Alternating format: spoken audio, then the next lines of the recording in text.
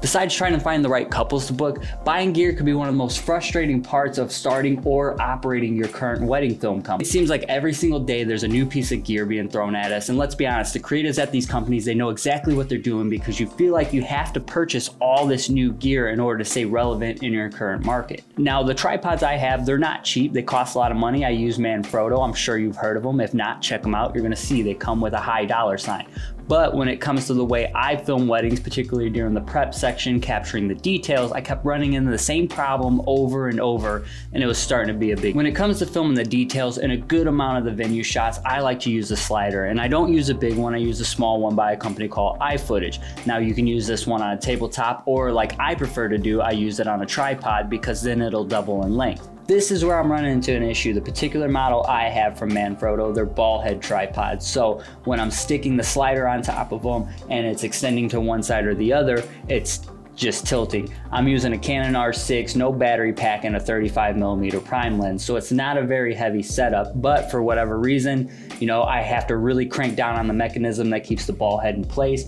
But there's only so far I actually want to crank on it, because when you're talking about like a $500 tripod, I'm not trying to break it for something like that. So I start researching for a new tripod because I'm not going to give up using a slider the way I like to film and what works for me. Like I'm just gonna have to buy a new piece of gear to do what I needed to do. So I'm looking at Manfrotto because I like the build, they're a quality brand. I find one that's gonna do the trick, but it's like $1,000. And it's not even the most expensive one because you could spend thousands of dollars on a tripod. So I almost pulled the trigger on the $1,000 Manfrotto tripod, but then I'm scrolling through Instagram and SmallRig comes across with an ad that they're releasing a new tripod. It looks like it can do the job I need it to do, and it only costs $179. So I made the purchase during the pre-launch. Now I know I'm a little bit late to the game. There's other videos out there about this tripod, but none of them specifically had to do with weddings. I wanted to field test it, put it through a few weddings, see if it does what I need it to do. Is it quality? Does it hold up? Is it worth you spending your money on? Here are my thoughts about it.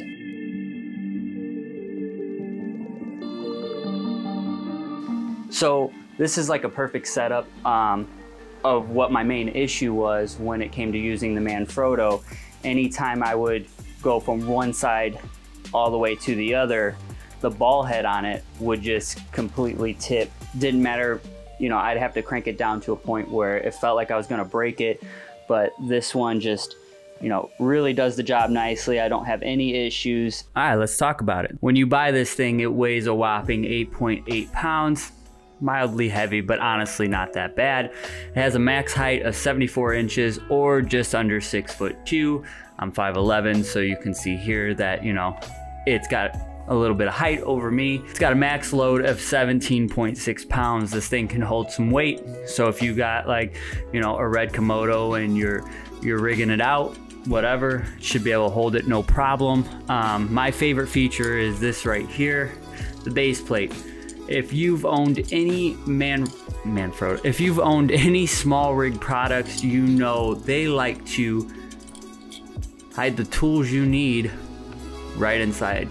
If you're a new filmmaker and you're looking to get in the wedding industry and you're just kind of trying to put, you know, a gear list together that's going to not destroy your pocketbook, this tripod's definitely one to put in there. You don't want to go too cheap with tripods. I've made that mistake before, and they will break on you on the wedding day, especially if you're rough with them.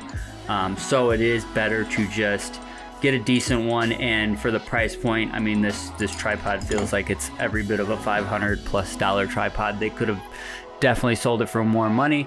I appreciate that they didn't, because it really is just a great piece of equipment. Comes with its own bag to carry it in if you want to, and I am keeping it separate right now. I do have like a huge like tripod bag or case that all my other tripods and my light stands and stuff all go into, but just because it's new right now, I am using the separate bag.